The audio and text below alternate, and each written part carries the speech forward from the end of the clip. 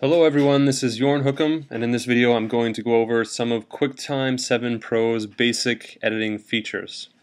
I have down here some example footage from the Whistler Mountain Bike Park that was filmed on a chest cam, as well as a song by the Gorillaz to include.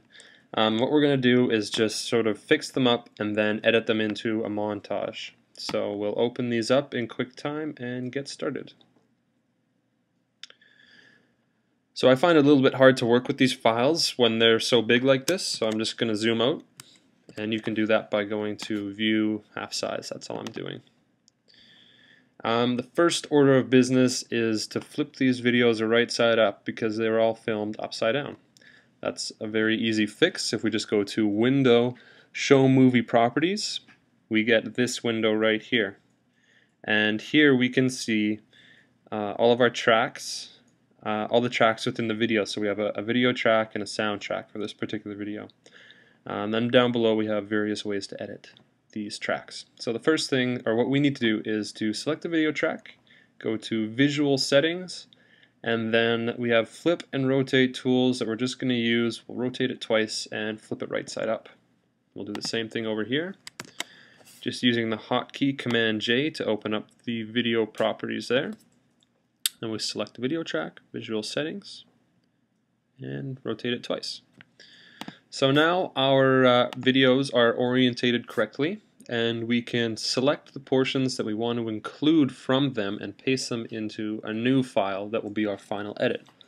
So let's make that new file. File, New Player, and it just looks like that for now, and we'll leave it to the side. So to make a selection from a video, we need to use the in and out markers. And that's these two things down here. The left one is the in, the right one is the out. And the distance between the two of them is our selection. It's this darker area here. So we'll move our out marker to where we want the clip to end, and the in marker to where we want the clip to begin. Let's just put it right there. So once you have your selection, you can copy that with Command C or Edit Copy, and then move back into the new video or the new player that you created or opened up and paste it in with Command V or Edit Paste. So now we have the first clip for our montage. We can close this one because we're done with it now, and we'll move into the next one and make a new selection. You can also move the markers using the I and O keys. I is for the in marker and O moves the out marker, and it just moves it to the current position of your playhead. So I'm going to move my playhead to about there, press O to move the in marker, and move the playhead to about there, and I'm actually dragging the in marker with it. I'll just do it without that for the example. Drag the playhead to where I want the clip to start. Then I'll press I to move the in marker, and I have my selection.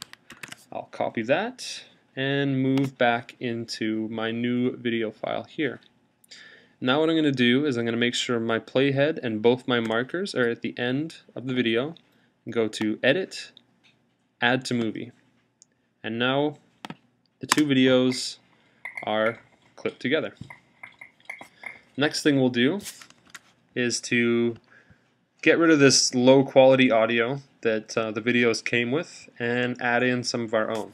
So if we open up Video Properties with Command J or Window Show Movie Properties, we get our window again, and we have 4 tracks here now. 2 video tracks and 2 sound tracks, one of each for either clip that we pasted in. So to get rid of the sound, all we need to do is to disable both of these sound tracks. And now we will no longer have any sound playing from the 2 clips that we imported. Now we're going to add in our own. So the best way to do this is to select a portion from the audio file that is the exact length of the video file that you want to paste it into. So if you go to the end of your video file, you'll be able to see how long it is. This one's 32 seconds.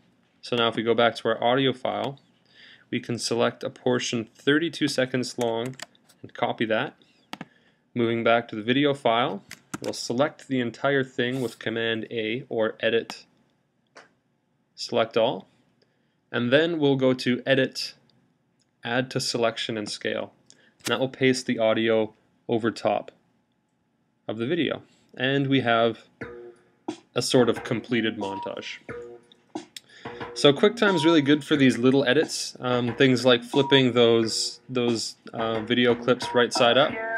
Might not be the best tool for things like making a production. It lacks some more advanced features, but it's definitely good as part of a workflow for something like this. So I hope you guys found this useful, and please don't hesitate to leave any comments. Thanks for watching.